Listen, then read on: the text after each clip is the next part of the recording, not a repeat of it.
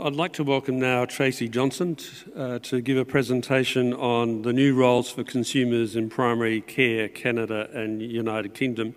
Tracey is the CEO of Inala Primary Care and also a Churchill Fellowship.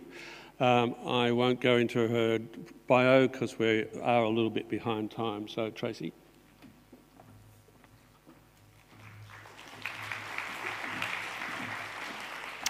Hello, and thank you for welcoming me here today. And it's kind of nice that here I am following the first country that I actually visited on my Churchill Fellowship. Our previous presenter has spoken about the hospital perspective, and I guess I'm here to talk to you about the primary care perspective, because it's that full continuum of what we provide in care from cradle to grave that really makes such a fundamental difference to how we feel about the care we receive and the experience and outcomes of that care. So, let's get started. We live, work, experience, consume, pay for an incredibly busy healthcare environment. So there's some key statistics up there for you. So on an average day in Australia, 342,000 people receiving care. Lots of people travelling by ambulance, even by air ambulance, which is a kind of unique thing here in Australia that we take great pride on. An awful lot of people giving birth, so our population keeps growing, and to pay for all of that, 1 in 4 of our tax dollars going to this very expensive beast called our healthcare system. It's actually the largest employer, and it's one of the things that's probably our most troubling policy environment at the moment.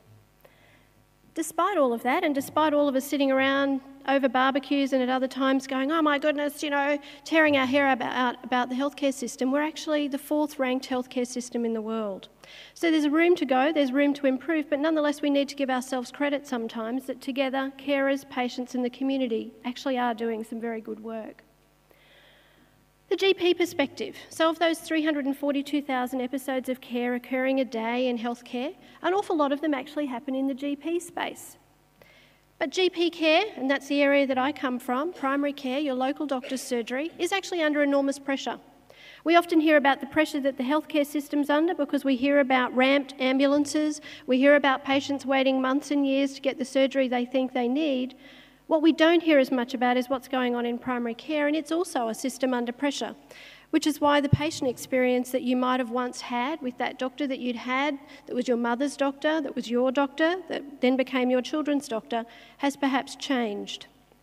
So in the primary care space, of those 1 in 4 dollars raised to fund healthcare, your GP surgery takes up just 6% of the healthcare budget.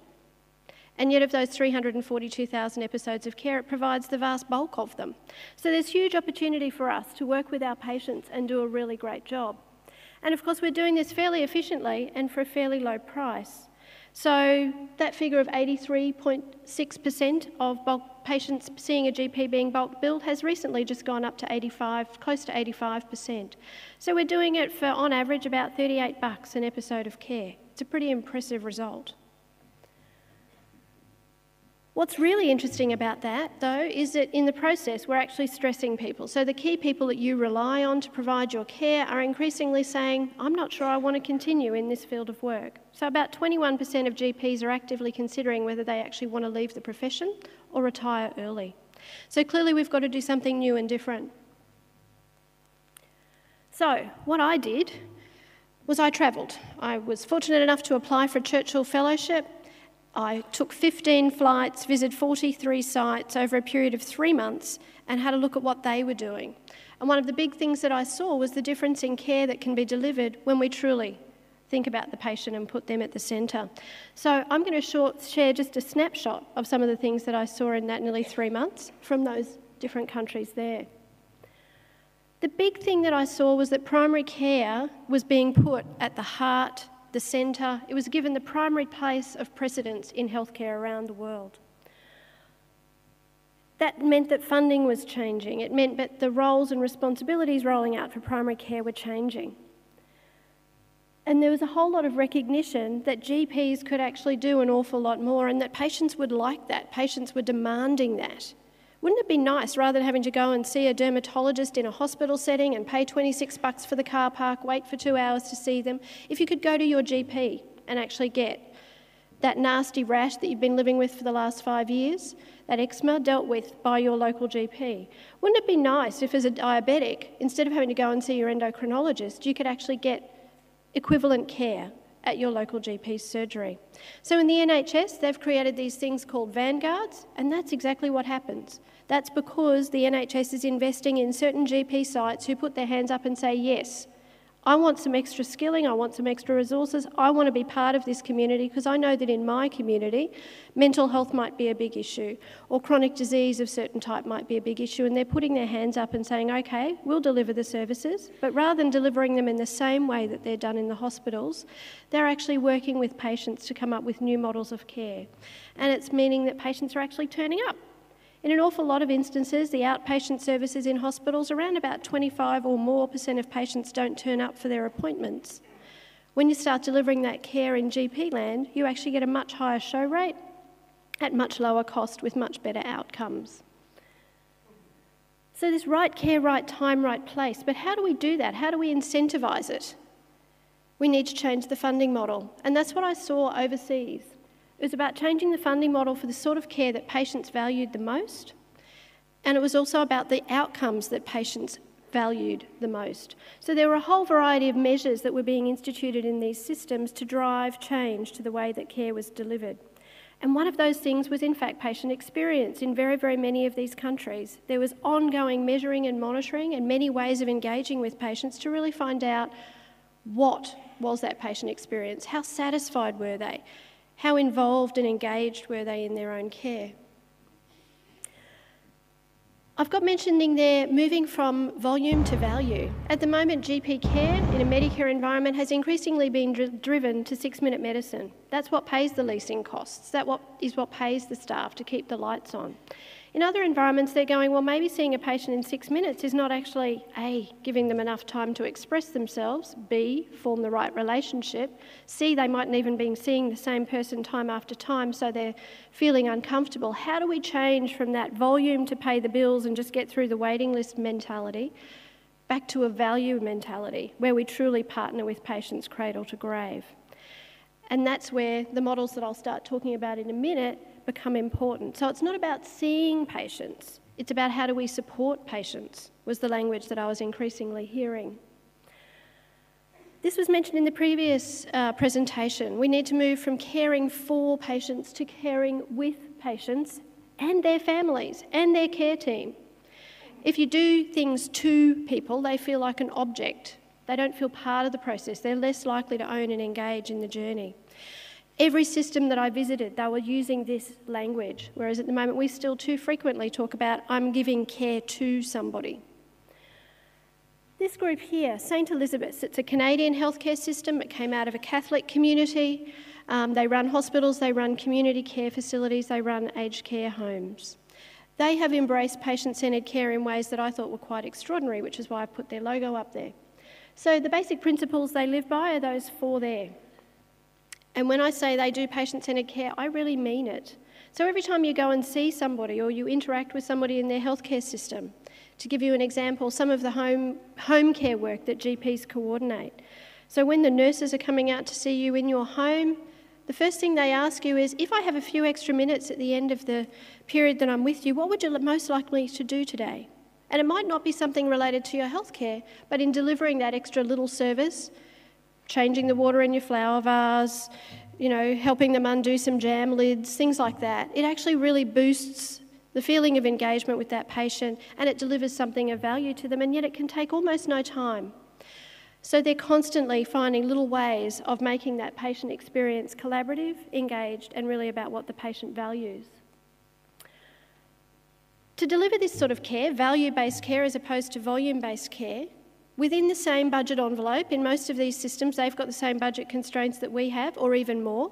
Because surprise, surprise, the youngest Western country in the world is New Zealand. We're actually the second youngest. And a lot of the countries that I visited are way down the ageing curve in comparison to us. So their budgetary constraints are actually much worse than ours.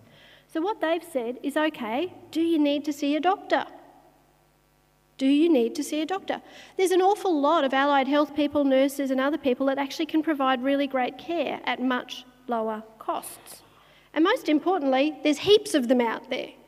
whereas doctors are few and far between. So they've started asking questions about who should be delivering the care. And you've got a list of people up there. How would you like to go to your GP practice and have a health coach? I'd probably be in for that. In an awful lot of these systems, that's what they're doing. They're employing community health workers and health coaches to actually partner with your clinical team and yourself and your family to provide much better care. They're using people like pharmacists. Who's been in this room on a medication, same medication for more than 10 years? A good smattering of you. So you kind of know the routine, don't you? But every time you need to get a new prescription, who do you have to go and see? You have to go and see a GP. Or your specialist in our model. In some of these models, they're saying, well, actually, if you're staying within target, nothing else has changed and it's just a repeat script, maybe you don't have to see your GP. Maybe you could actually have all of your workup done by a non-dispensing pharmacist who actually lives and works in the GP practice.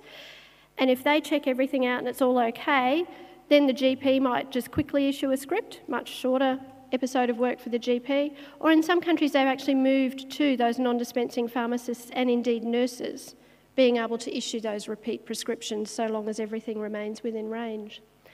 They're also acknowledging that in complex chronic disease care, and that's where a lot of our health system costs are being driven, it's actually not about the medical stuff so much as it's about the patient journey outside of the healthcare system.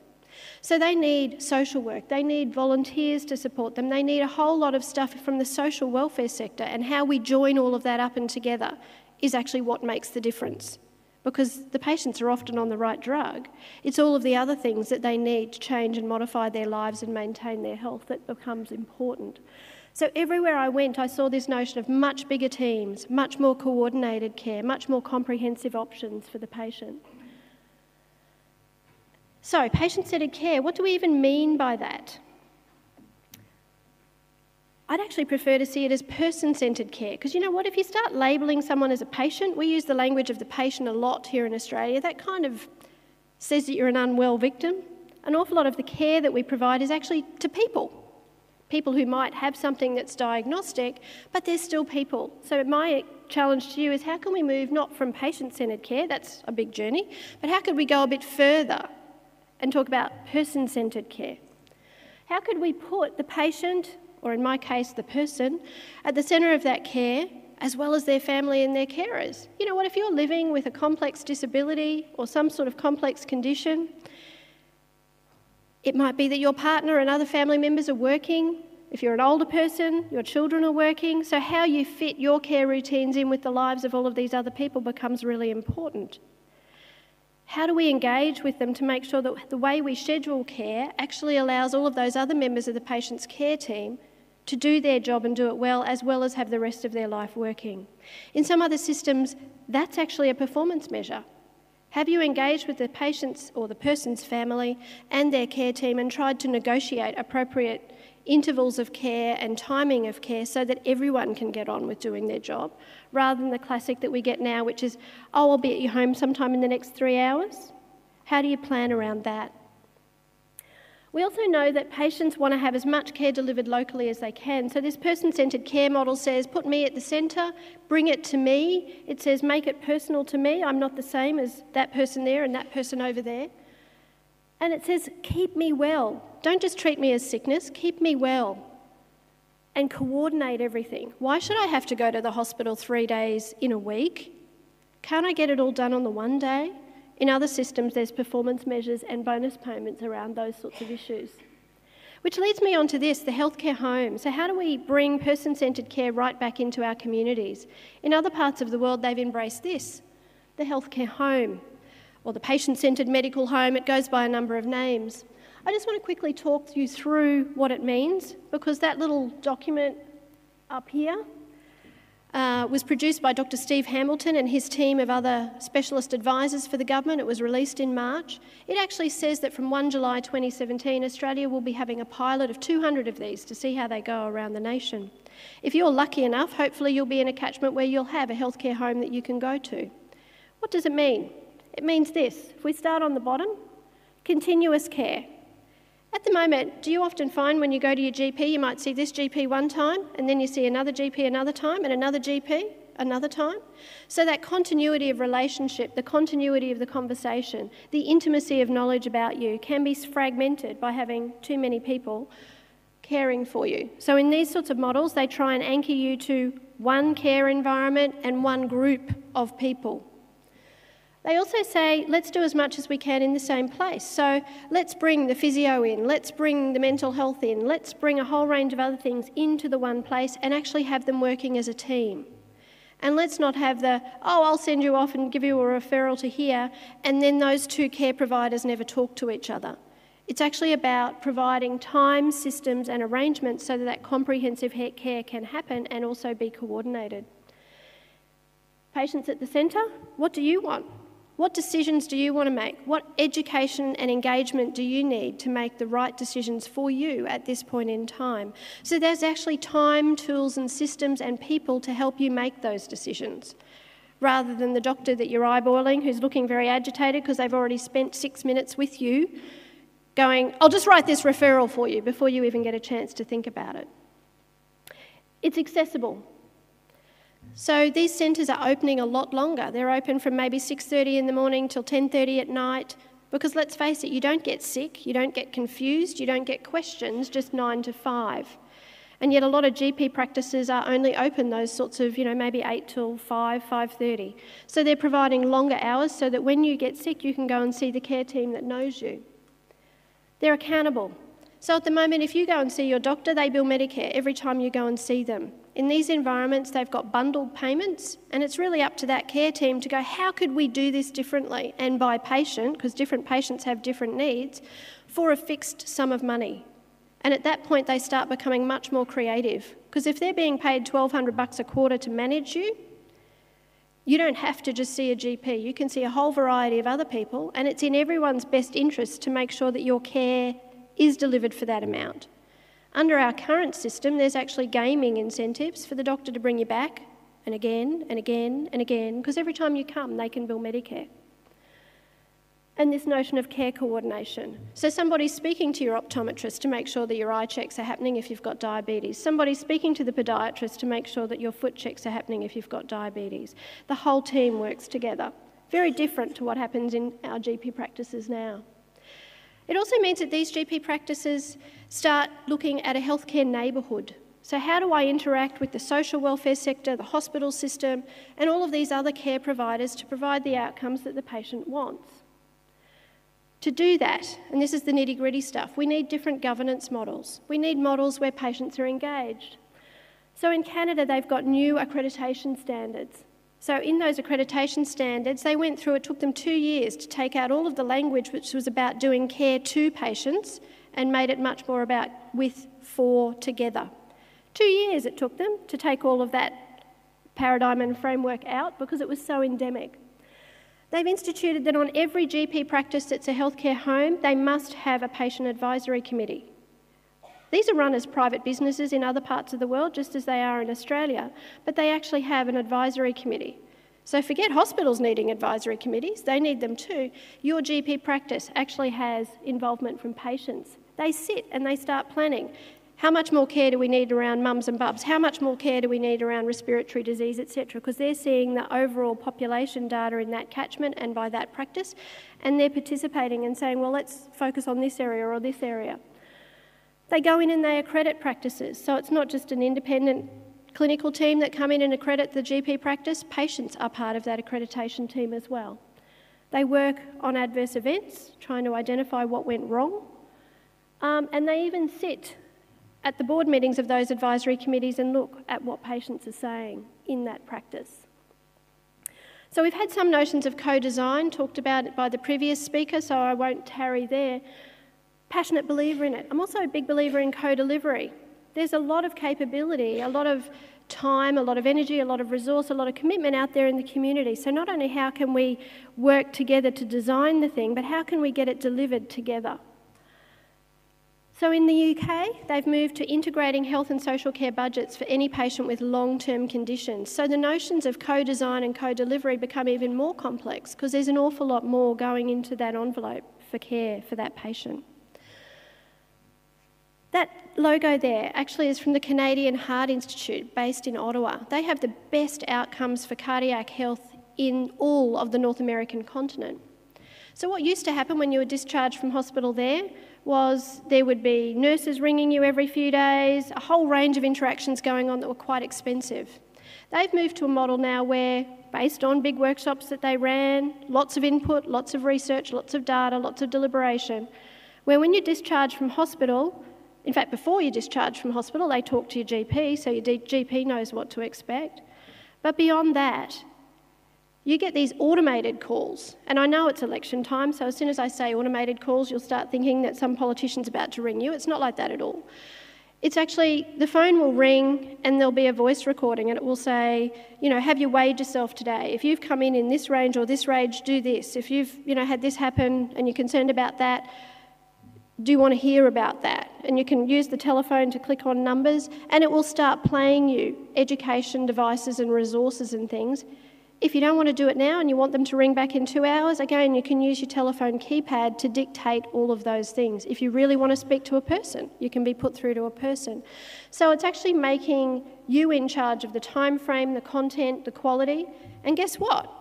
It's reduced hospital readmissions by 30%, made patient outcomes over the next 5 years improve by 25% because they're doing it together in the place, time that the patients want. And they've been able to fund even more innovation because rather than bringing patients from regional Canada back to Ottawa to see their cardiologist, they're doing it with the GP. And all of that extra travel money that used to have to be involved is going into new models of care. So, sharing care. We all need to get involved in our healthcare. We need to make decisions. So in Canada particularly, they're leading the world around shared decision-making tools. Really amazing educational devices that can be put together so that when the GP says to you, you've got this condition, your option is this drug or this drug or this treatment, you don't make the decision on the spot. Often they employ nurses to come and then work with you, give you the education and information you and your family need, and make the decision you want to make at a particular point in time. Likewise, there's more and more resourcing going into how do we help patients manage. They might see their clinical team 1% of the year if they're lucky. The other 99% of the time they're doing it themselves. So how do we enable them to do that? This thing was actually run as a public health campaign in Canada, televised, mail-outs to every home, etc., so that when you go and see any member of your care team, you actually feel enabled and empowered because the television ads told you, always ask these sorts of questions, don't sit back passively. And it's changed the way people think and interact with care. Lots more data in all of these systems. I run a GP practice with 44 staff working out of it, and I can tell you, data is my biggest frustration. The sort of systems we have here are abominable. They do not help us deliver great care. In all of these other systems, they've invested in IT so that monthly you're getting a dashboard to your practice of which patients are actually having falling health, which patients are not getting their medications dispensed. So therefore, if they're not taking their meds, what's happening to them?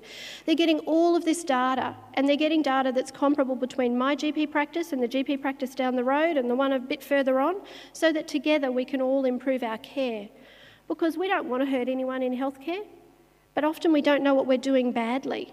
So until we get this sort of data, we can't do anything differently. And this sort of experience is incentivised with real dollars in other systems. If you can improve the outcomes that patients get, you actually change your funding criteria. So, someone once said to me, we all know that patient care has changed when patients get to say, "Doctor, I'm waiting for you." Wouldn't that be nice? I've been there. So, these pictures were actually taken from a Virginia Mason healthcare facility in Kirkland in Seattle, just down the road from Microsoft's main headquarters. So when I arrived in this facility, and let me scare you, it was a facility built to service 60,000 patients, a GP practice to service 60,000 patients. I was given one of these, and I was told to go to a room in the beach wing. So it was a big square building, and it was quadrangles in different colours, and I went to the beach room. That's an RFID tag, been used for decades to monitor inventory and track where things are in warehouses. So I was given this to tell me I needed to go to beach to remind me what it would look like in beach. They have pictures all around that have got water in them. And I took my RFID tag, I found my room, and I put it on the wall. Within seconds, somebody walked into the room. They knew I was there and they were ready to deliver care to me. And that's the experience every day in this practice. How do they do it? Because they actually know who's coming in, what's wrong with them, what they're anticipating to have to do to them. And that's why their waiting room, they don't have a waiting room. You walk in, you get your RFID tag, you check yourself into your treatment room, and voila, the right people come to your room because they monitor actively who their patients are and what they need. And it's more likely that the GP surgery calls you in than you volunteer to go to the GP surgery. So it's much more organised. There's not the chaos of sitting there waiting for hours and hours for care. This is actually a picture from the Midlands in New Zealand. So how have they managed to get to this model? They've done it a similar way. They've actually used the Virginia Mason system. So rather than calling your GP practice, you'll call a call centre. So this call centre, these rooms, or these people here, there's 18 of them, it's a telephone centre. You ring in and they'll say, you know, you've received whatever the GP practice is that you're calling. But they process all of the inbound phone calls, which means that when you ring your GP surgery, you can actually get through to a real voice rather than sitting on hold for ages. What's happening in the GP practice at 8 o'clock in the morning or 7:30 in the morning? The whole care team is having a huddle going, who's coming in today? What do we need to do for these people? So again, from the first moment of the day, they're starting to coordinate care. So the call centre is receiving hundreds and hundreds of calls, but they've geared up. They've got lots of staff in the morning to do that. If you call through, 70% of those calls are because they've emailed you or they've mailed you or whatever and said, you need to come in for this or this or this, so the call centre can book you in. 30% of instances, they need to send you through to somebody. So you actually get to speak to your doctor by phone. Within 2 to 3 minutes, your doctor can very quickly tell whether you need to come in today, next week, whether you need to change your medication before you come in so that they can actually see whether you've improved. And the doctors can allocate you to the right care team member because they might say, actually, you don't need to come in to me, you're just confused about your medication. Why don't you come in 3 days' time, speak to the nurse, she'll sort it out for you. So it's a very different management system.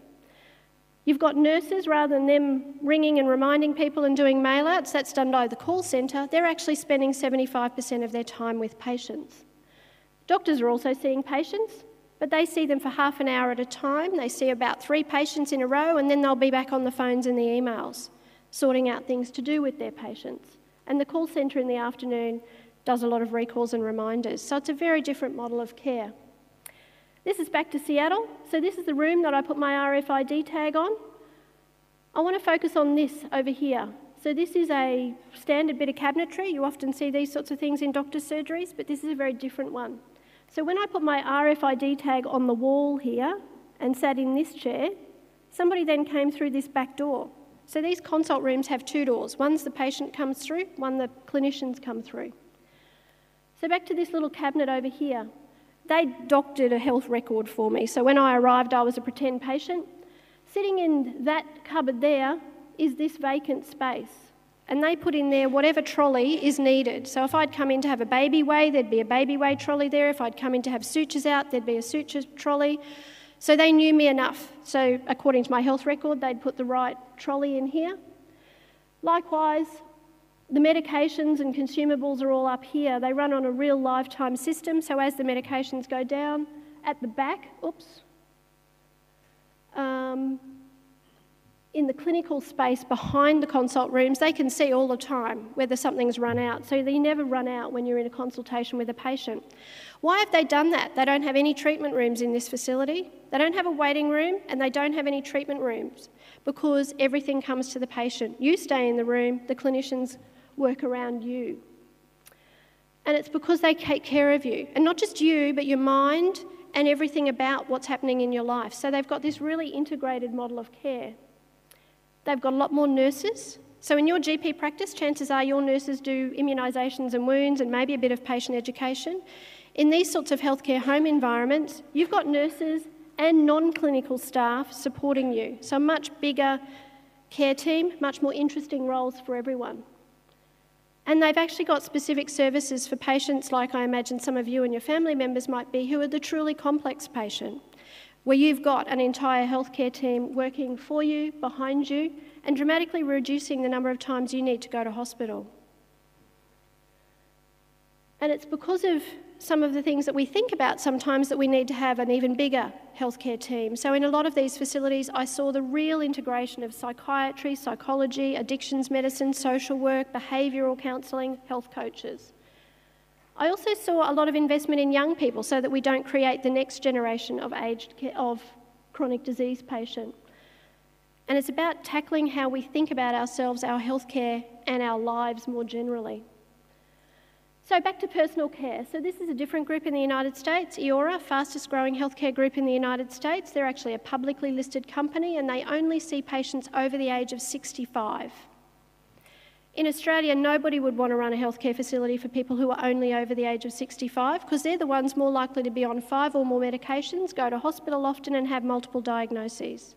Here's a healthcare system that does nothing other than over 65 care, and they do it for Medicare, which is the government insurer program in the United States. So before you, actually I'll go backwards a step. So when I went to visit Eora as my internship, I opened the door and saw this.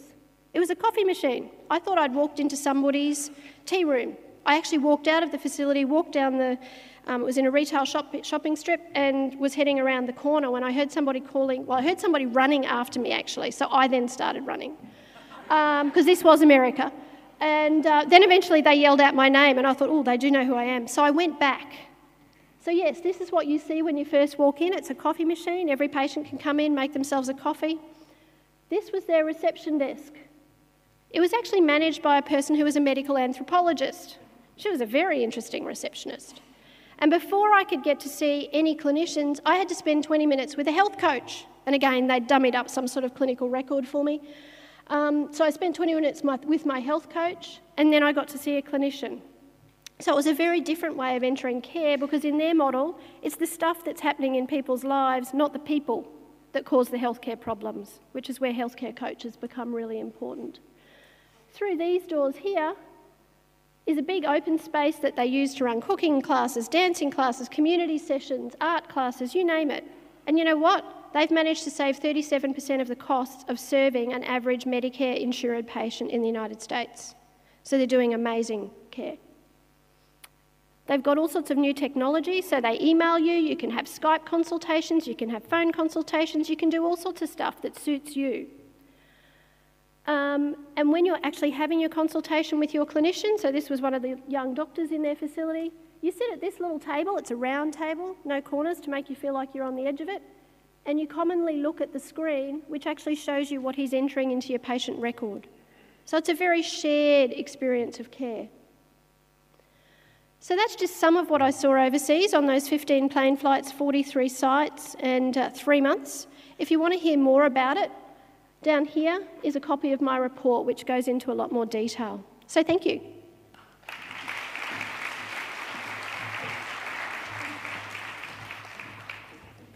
Thanks very much, Tracey. I'd like to get Tracey and Renee back up so that Melissa can actually give them a small gift. We are running slightly behind schedule, so I'm not sure that we've got time for questions. However, about questions, you will find a yellow card on your table. What I'd ask you to do is for the panel session that we've got later in the day, if you've got any questions for them, put it on the yellow card, make sure that you take it to the reception desk and put it into the jar. And if you can do that by the end of the lunch break, that'd be great. We know that the health services report a wide range of challenges and they're trying to engage consumers and the community, so this is your chance to actually come up with some innovative solutions or at least some challenging questions for the panel.